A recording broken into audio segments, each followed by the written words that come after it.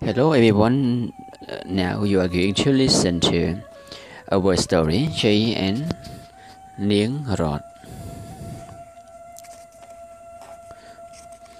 The previous video you learned about the vocabulary and the sentence structure already.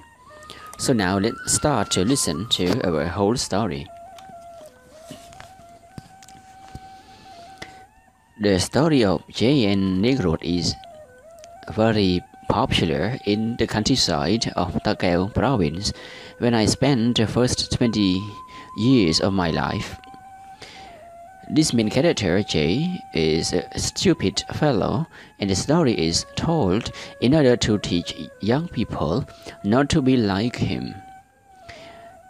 This tale, then, is one of the means by which village people, in their easy, informal way, educate their children to practice common sense in everyday life, and this is how it goes.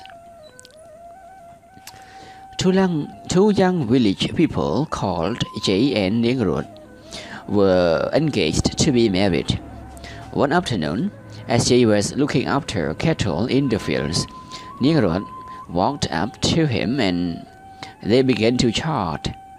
Soon, the young man said, "The sun is setting. We must go home before dark." His fiancée looked at him very boldly. "I want to see you again," she said. "Tonight, at my place." Jay was taken aback. Very few girls would dare suggest such a meeting because Cambodian society is strict and young people cannot spend a lot of time together before they get married, and especially not at night. He shuddered. "How can I go to your place? Your father sleeps near the door, and if he hears me go up the stairs and into the house, he'll kill me." Nean Ruot replied, I'll tie a rope to a basket and lower it down from the window. If you sit in the basket, I'll pull you up to my room. Tonight, keep touching your ear. When it feels cold, then it will be time for you to come to me.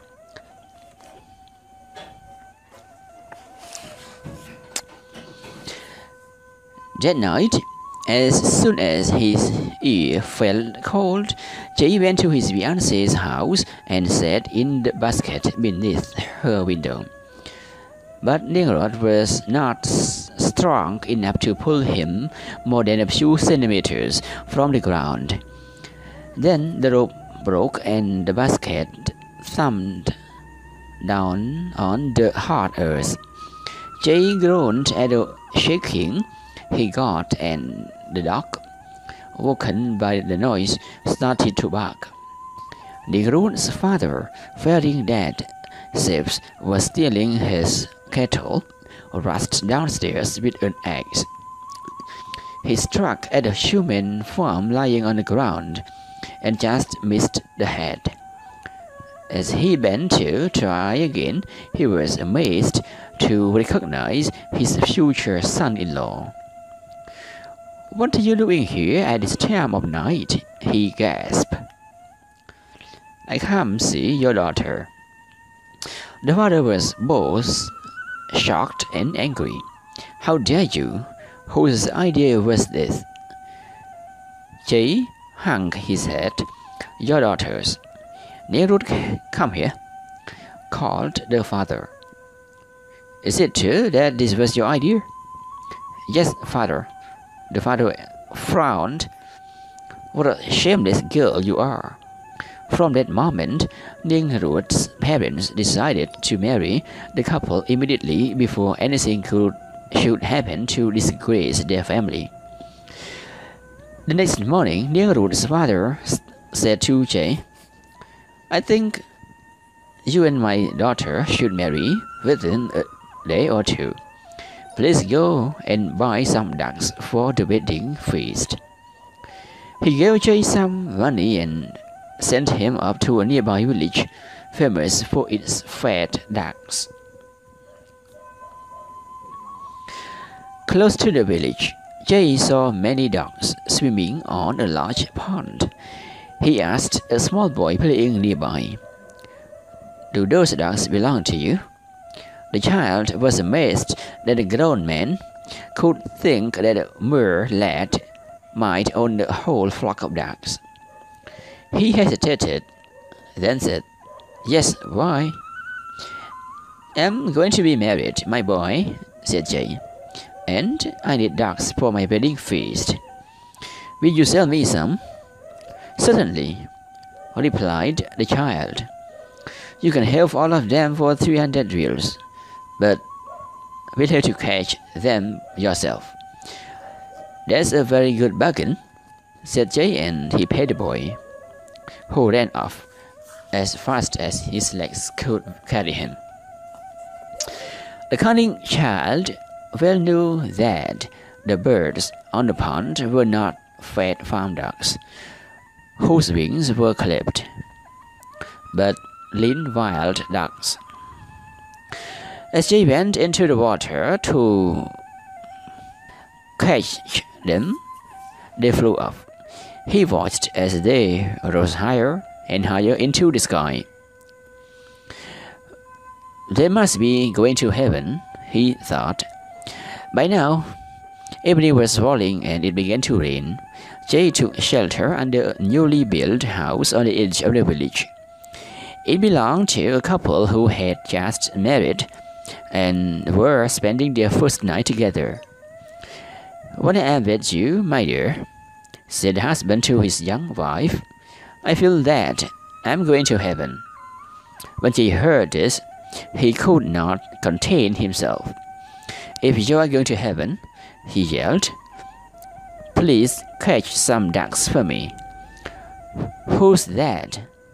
said the husband. "We're supposed to be alone."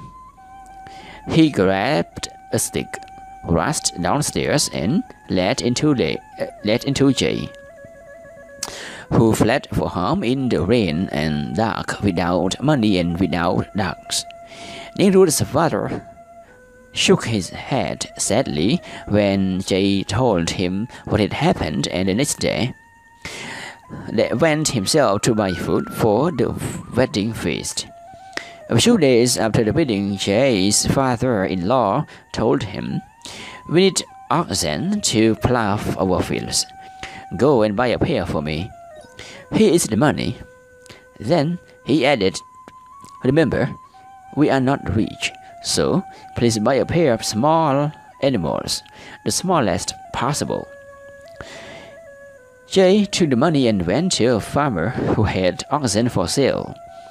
The man showed him the cattle, but Jay hesitated. "I wonder if these are what my father-in-law wants. He asked me to buy a pair of very small animals, the smallest possible." The farmer, who was quick-witted and cunning, said, "Just a moment. I may have something to suit you." He showed Jay a pair of beetles. "You see," he said, "these are very small animals indeed." Jay gave a shout of joy. "Just think. That must be exactly what that meant. Thank you so much." And he paid the farmer and ran home. "Where are the animals?" asked the father-in-law. "Watch out, Dad. You stand on them," said foolish Jay. They're just what you wanted, the smallest possible." And he pointed to the beetles. "What a stupid fellow you are," said his mother-in-law sadly. One day a little later, Nean Ruot said to Jay, "You'd better go to the lake and bathe before dinner. After you've a good dip, take a mud bath too, just like the water buffaloes do. It's very good for your skin." "Yes, dear," said Jay obediently, and did exactly as he suggested. But the foolish fellow didn't washed up the mat, and came home plastered in brown sticky earth which began to harden. "I don't feel comfortable. I have to get this off," he said, and started to wipe himself with an old pillow. The mat was so dry by now that the pillow case were tore, and he got covered in the feathers that fell out of it. "If Nean Ruot sees me like this, she'll scold me," he thought. So he went to hide in the loft where the rice was stored. When Nean Ruot came in, she noticed a strange feature in the loft. She was frightened and ran to her father. He looked at the feathery figure, half hidden in the shadows, and said, "It must be the rice grain god. Quickly, burn some incense and call your mother to come so that we can all kneel and welcome the rice grain god to our home. We are honored to have you here, God from the east," he began respectfully. "Which direction is that?" came a familiar voice from the loft. "Oh, not you again, you stupid fellow," said the father in exasperation. His wife and daughter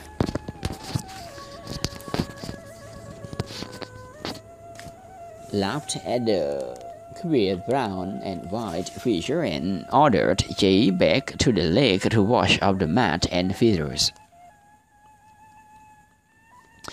In time, the couple had a child. One day Nean Ruot asked Jay, "Will you look after the baby for me while I go to the fields to work?" "Certainly," said her husband. Soon after Nean Ruot left the house, the baby began to cry. Jay rocked it in its tiny hammock, made out of towel and tied at both ends with string and fastened between two posts. But the child cried and cried on. "I must see if there is anything wrong with it," he thought. He examined the child thoroughly from the toes up. When he reached the top of its head, he noticed the place beating where the two parts of the skull bone had not yet joined together. "Look at that beating pulse. It must be a boy. No wonder the boy is crying. I'd better get a knife and cut into the baby's head." Blood poured out, and as its life ebbed away, the baby gradually stopped crying. When Nean Ruot came home, Jay announced proudly, "You don't know how to look after our child. No wonder it cried. Didn't you know it had a boil that needed lancing? Now I have attended to the boil, the baby doesn't cry anymore." Nean Ruot rushed to where the baby lay in the blood-soaked hammock. "You've killed our child," she gasped. Horrified, stupid Jay didn't know what to say. When the first feeling of shock had left her, Nean Ruot said to Jay, "You had better take our child's body and bury it." Jay wrapped the tiny form in a mat, then carrying it under one arm and with tools under the other, he went off to dig a little grave. He was so upset and in such a daze that he didn't notice when the dead body slipped from the mat under his arm and fell onto the road. He dug the grave, placed the mat in it, covered it with earth, and walked back home. On the way, he came across the tiny body by the roadside. He took one look at it, then rushed to his wife. "Nean Ruot," he said, "other babies have died too. I have just buried our child but there's another one lying dead beside the road. Perhaps there's a sickness going around. Nean Ruot went to see what had happened, and as soon as she drew near to the child on the road, she burst into tears. "You dropped our child and buried only the man. How could you?" she cried. This time, she carried the baby's body to the grave and stayed with her foolish husband to make sure that their child was properly buried.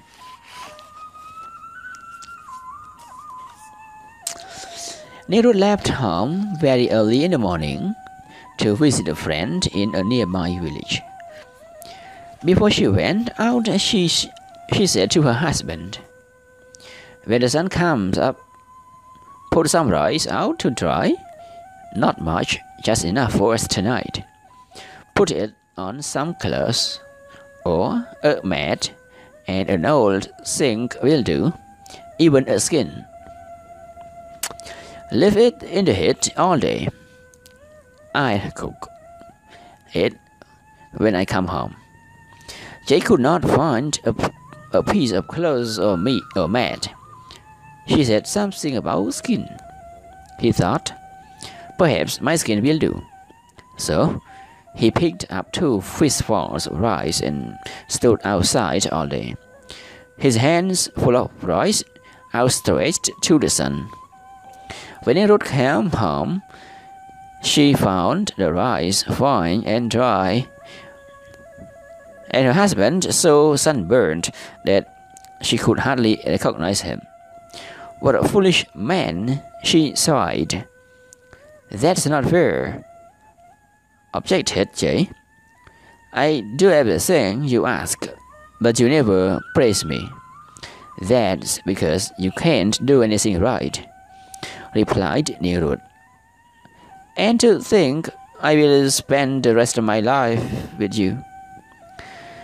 And so she did. For Jay and Nean Ruot lived together until a ripe old age. I've heard that story so often, I can't remember where I heard it first. Everyone in my province knows it. It's told by grandparents, parents at social gatherings, on the radio. Boys learn to have common sense by laughing at foolish Jay and thinking for themselves. I'd never do such silly things. I'd know the difference between wild dogs and farm dogs. I wouldn't kill my own child. Parents refer to this story again and again. If a boy does something foolish, they'll test him by calling him Jay. If a girl is cheeky, they'll say, "Your name should be Nean Ruot."